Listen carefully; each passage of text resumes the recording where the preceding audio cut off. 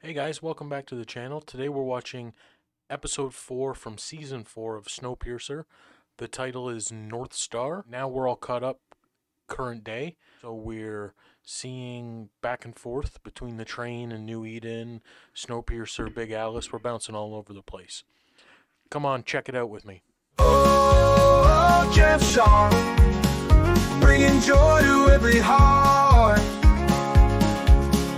Oh, Jeff Sharpe, our bright and charming star. Episode 4 starts with Josie reminiscing about being in the tail in a flashback, which seems like the early days of the tail, maybe in the first few years of them being tailies. Layton and Josie are patching up a fellow tailie. It's unclear if he's going to make it or not. They patch up the tailie. He's going to be all right. Dubbed over is Josie making comparisons between the North Star and Layton. Back aboard Big Alice, current day, the team is planning on how to board Snowpiercer. Layton wants to conduct an extraction mission. Go in, get Liana, and get out. He wants to do an extraction, not a revolution. Josie closes the intro saying, en route to Snowpiercer, 879 cars strong. Back in New Eden, a storm is raging. Egseg has lost power and crops are failing. Sykes hears an explosion in the distance. Josie joins Alex at the helm of Big Alice, and they discuss how the manual override will work when they dock. Alex can hack it remotely after they connect a patch cable. That's actually the easy part of the plan. They can't actually connect, like dock with Snowpiercer, so Layton and Josie are going to have to jump from train to train. I find this scene kind of out of place. What happens next? Ruth and Layton are like on watch for Snowpiercer. It wasn't made evident in the scene before that they've caught up with them, only that they're planning what to do when they do catch them. But in this next scene, they're waiting, like in describing what they're going to do, and then Snowpiercer's just there. With stealth mode activated, the team is getting into position to jump from car to car. They don't think Snowpiercer spotted them yet. As the plan is about to commence, the Admiral makes contact over the radio, blowing Big Alice's cover. Radio conversation takes place between Layton and the Admiral. The Admiral wants to know why he's there, and Layton isn't playing coy, and he demands to be given back his daughter. Anton denies being involved in Liana's disappearance. He invites them over for breakfast, or if Layton wants, they can do things the hard way. It's growing ever more evident that Anton wants them to dock. He wants Big Alice to dock with Snowpiercer. That's what he's really after, and it's not really hidden. Like everybody, kind of Ruth and Alex, they kind of pick it up right away. Layton shuts down all the talking, storms off, and basically refuses to talk to the Admiral till he can come up with a better plan. Back in New Eden, it's questions galore.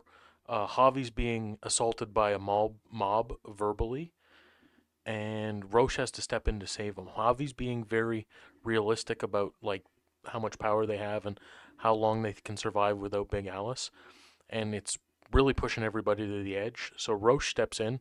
He says these things are just the hypothetical bads that can happen, and he asks everybody to rally together to keep the town safe. Do this alone.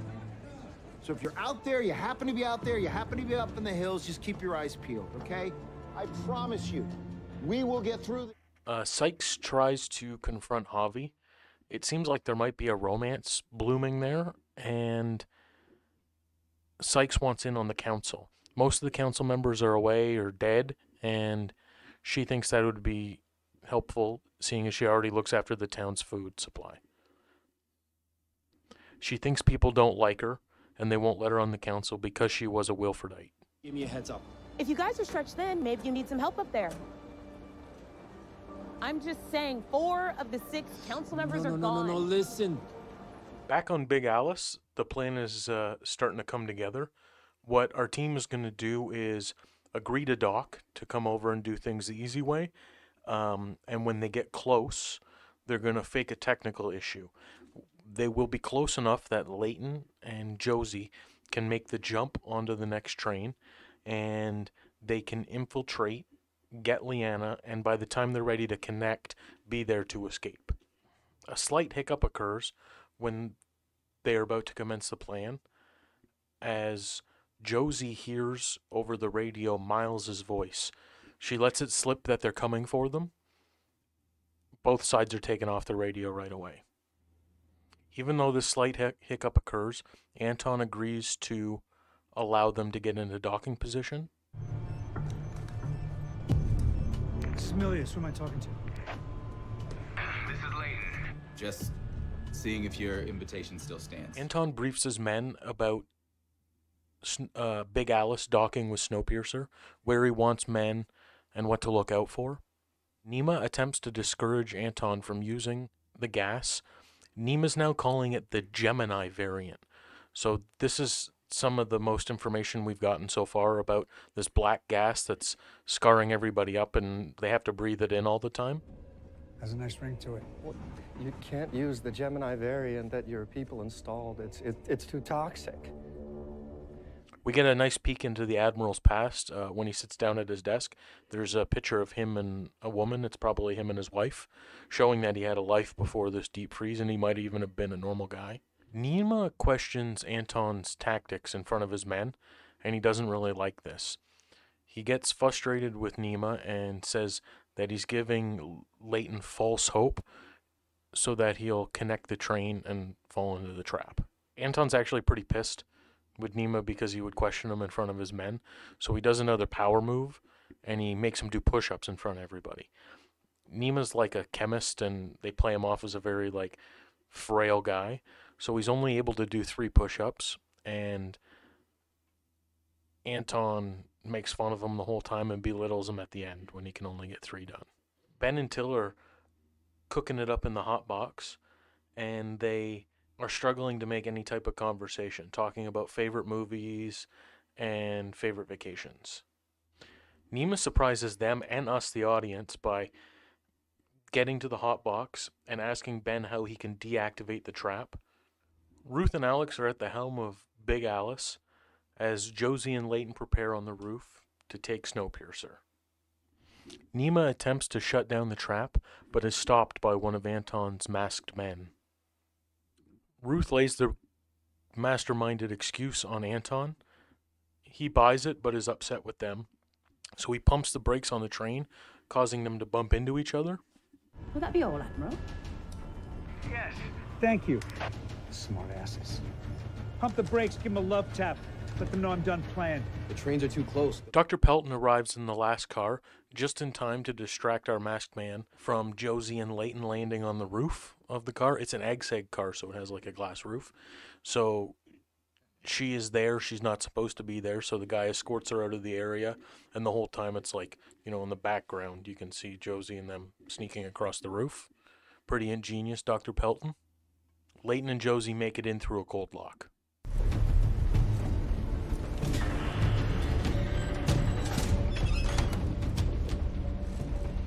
Big Alice, we made it. Back in New Eden, Roche is helping his daughter close up the market. She's worried about him and he's worried about her. He says he's so upset with himself because he allowed Leanna to be taken on his watch. Oz then approaches them with findings. Roche, Javi, and Oz are all stunned to be looking at a human hand. You wanted me to keep my eyes peeled? So I did. Okay, a few questions come to mind, starting with... Javi freaks out. Anton notices a cold lock was opened. Miles tries to pass this off as a error code or something that's not really important. How long ago did that cold lock open? That's nothing. Just an error message. Anton's on to Layton, so he calls Big Alice and asks Ruth to speak to Layton.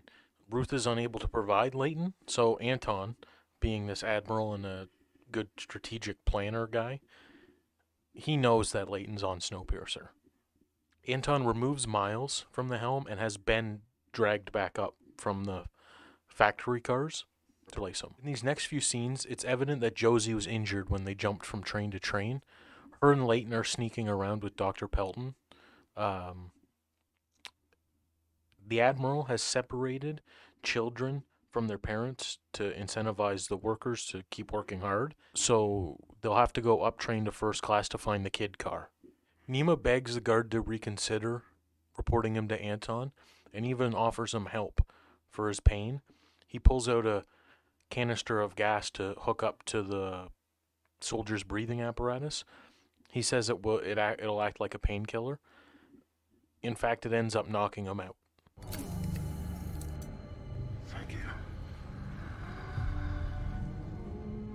Back in New Eden, Sykes and Javi are doing an autopsy on the hand, or a necropsy, whatever it is, and they find an RFID chip in the hand, signaling to us and them that this is somebody from Snowpiercer. So it's probably somebody we know, or now we have a murderer amongst us.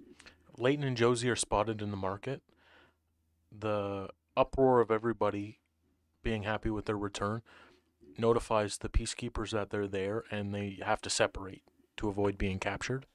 Ben returns to the engine, and Anton wants insider information on Big Alice, specifically how to activate the docking mechanism remotely. Ben tells him that this isn't possible, and Anton's pretty frustrated with him. Anton tips his hand to Big Alice, revealing he knows Layton is on his own train. He orders Ben to hit the gas on Snowpiercer, forcing Big Alice to accelerate to keep up. The theater. I know Layton is aboard Snowpiercer. I'm telling you this is a courtesy. If you want to see him again, then you better keep up. Josie makes it down to the hotbox and lets Till out. Now it's them two against the peacekeepers. Nima is almost caught by another peacekeeper, but is saved by Layton. Till and Josie make it to the kid car. They search but do not find Leanna, but Josie is reunited with Miles. Their reunion is cut short, and Josie is captured by Anton's men. Nima reveals his plan to Layton. His plan is to retrofit a car to fire missiles.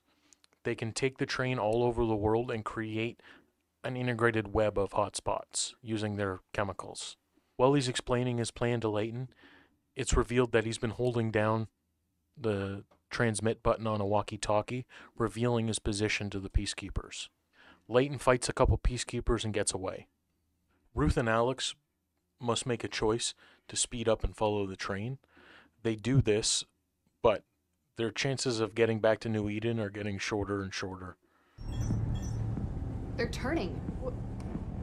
Where did this truck come from? New track. Audrey, she said that they made stops somewhere. Ruth's quote is, "Into the belly of the beast." Into the belly of the beast we go. Josie is taken to Anton in the engine car. Anton doesn't have Leanna, but can take them to her, so I think we're supposed to believe that she's in Djibouti. It was one of Anton's men who took them because how they were dressed and everything. Anton then reveals that he wants to trade Big Alice for Leanna. I can, however, take you to her. The terms are simple. Let's trade Leanna for Big Alice.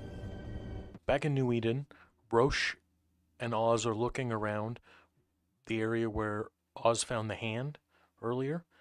Oz has one of his attacks, and he has these attacks where it sounds like he can hear radio, so people in the distance talking on radios. And when he comes out of his attack, Roche is gone. This is where we end the episode. We're led to believe now that Roche has disappeared. Josie's being held by Anton, and Layton's still loose on the train somewhere.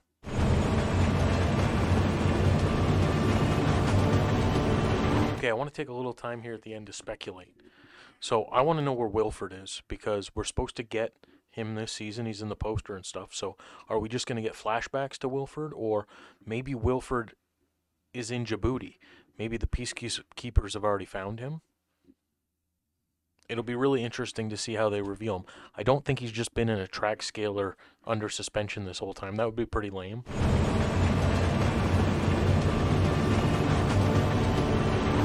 Well, that was episode 4 of season 4 of Snowpiercer, entitled True North, or North Star. No, North Star. It's entitled North Star. And it was a pretty good episode. We got a little more action, a little more plot development, not just rebuilding this world that we've known to come and love. And if you made it this far, try and do all the channel stuff, the liking, the subscribing, the commenting, and This has been the Jeff Sharpe Show. Thanks for watching. Oh, Jeff Sharpe, bringing joy to every heart. Oh, Jeff Sharpe, our bright and charming star.